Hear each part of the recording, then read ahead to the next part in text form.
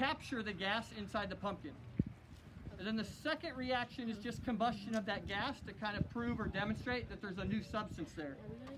So, you know, if I were to go ahead and light it right now, and I have a little plug in the back so that I can stick this to light it, but there's nothing there that's flammable. Can you guys agree with me? Yeah. Okay, there's nothing here that's flammable.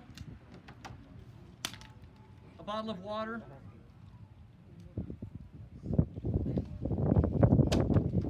Nothing there that's flammable.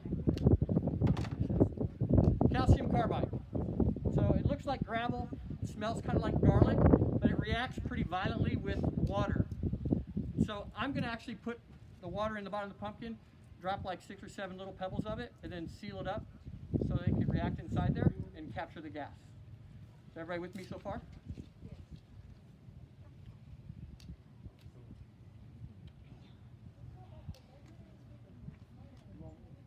There's not a level spot in the bottom of my pumpkin.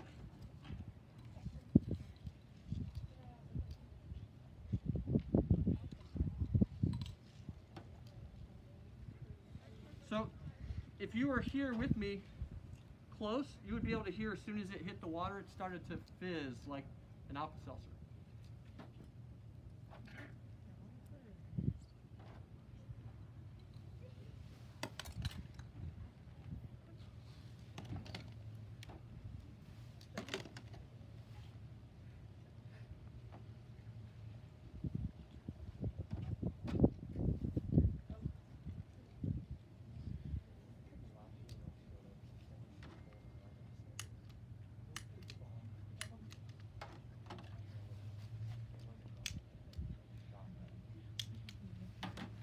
All right, we're going to try it. Are you ready? If it works, it will go boom, so be prepared.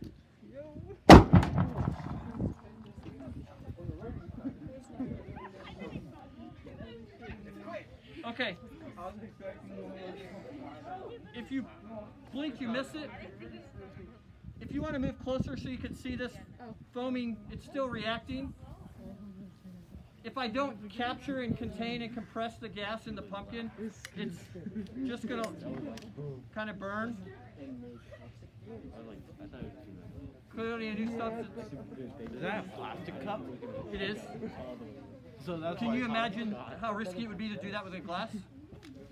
Kaboom. Yeah. Glass.